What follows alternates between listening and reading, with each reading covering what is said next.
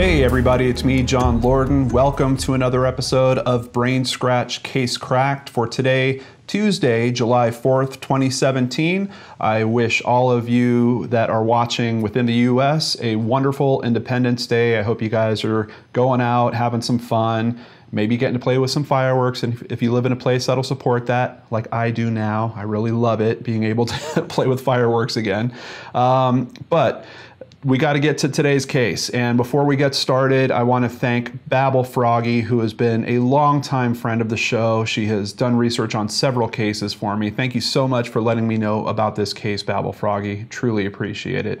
Today we are looking into the case of Melanie Rode. June 9th, 1984. Melanie Rode was 17 years old. A happy, outgoing, and sociable young woman, full of life with a bright future ahead of her.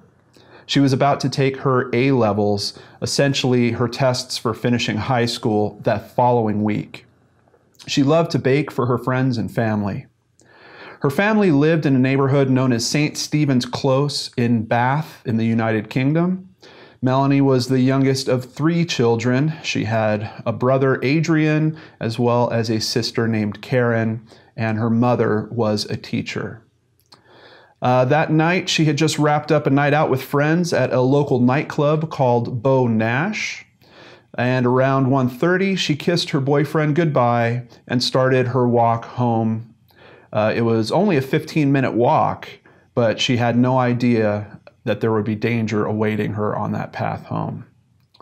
Witnesses would state that they saw her walking with a young man on the opposite side of the road following about 50 yards behind her.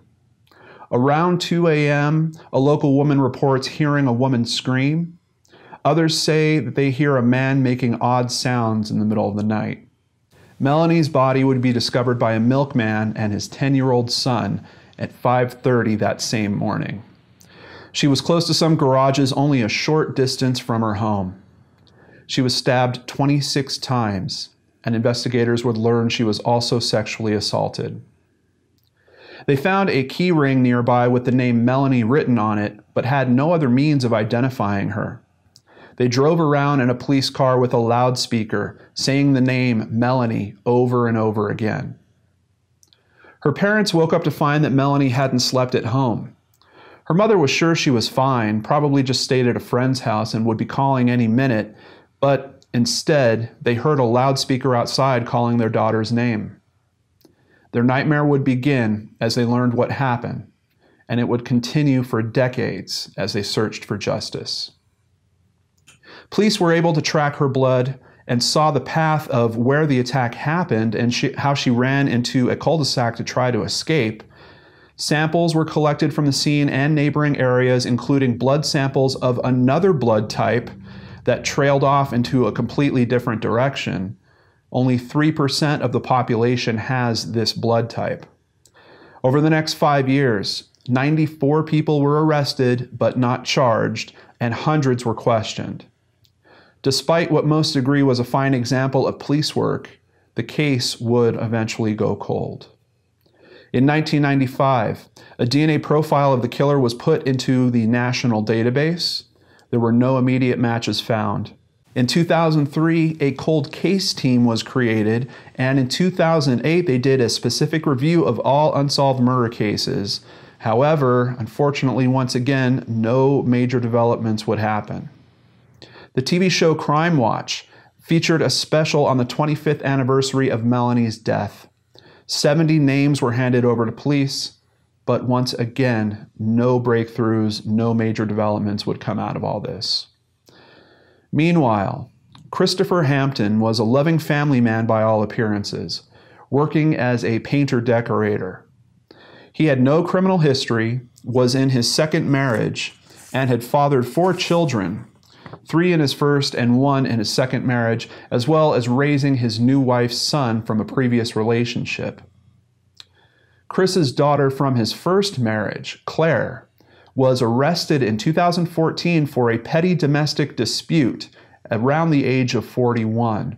Apparently, she got in an argument with her significant other and broke his necklace. That charge would eventually turn into a warning or a caution for criminal damage, but Her DNA was collected at that time and added to the police database.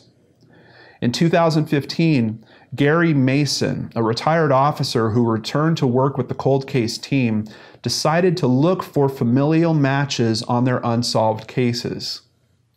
Claire's DNA became a partial match against the DNA of the attacker of Melanie Road over 30 years prior.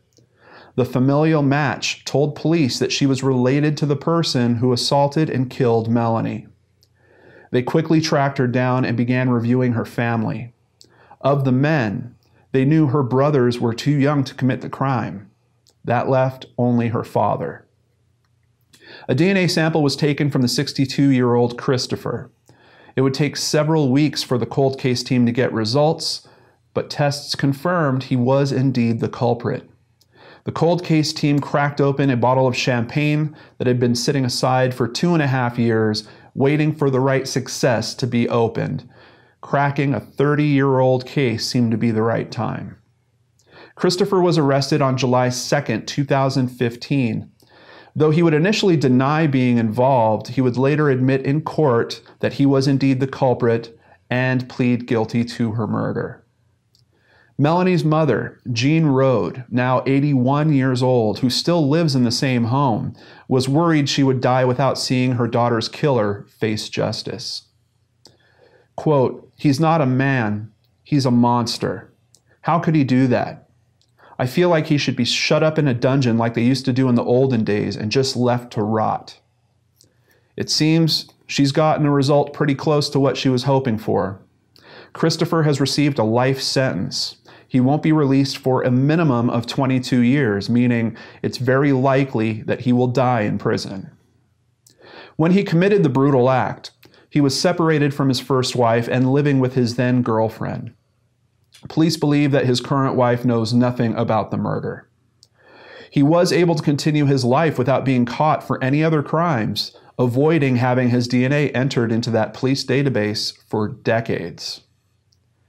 Christopher has made no comments to the Rode family, no apology for the pain he inflicted on them over the course of 32 years, and gave literally no signs of remorse or regret. Melanie's mother recalls the haunting last words she heard from her daughter. She was dropping Melanie off outside the Francis Hotel in Bath so Melanie could go play tennis with her friends. Melanie leaned over, gave her sister a kiss on the cheek, and then she got out of the car and said, "Look, there's a red carpet laid out for me." What a way to go. I wish the Rode family peace and healing in dealing with all this. And quite honestly, I wish that at some point Christopher could get back in touch with his humanity and maybe give them the few words that he could, that will help give them at least some sort of comfort in terms of what he did to their daughter, but I'm really not sure if that's going to happen. I also wanted to let you know that while researching this case, I did bump into some articles that were alluding to the fact that he might be related to another similar case that happened a number of years later, but it happened on the same day. I didn't see very compelling information for the connections there, but just in case you want to dive into that, I have included a link in the description box below so you can look into that a bit more. My personal feeling is that he did such a good job of keeping off the police's radar. I'm not sure that he would have tried to tempt fate again by committing a crime like that again, but I don't know. I don't think that case is quite finalized yet, and they haven't solved it in any other manner. So I think the question of is he related to that case will probably float around for some time to come. Thank you so much for joining me on today's episode of Case Cracked. I hope you and your family are doing well. And like I said, if you're in the U.S., hope you have a wonderful 4th of July. Please stay safe, and I'll see you right back here tomorrow on the Lord and Arts channel.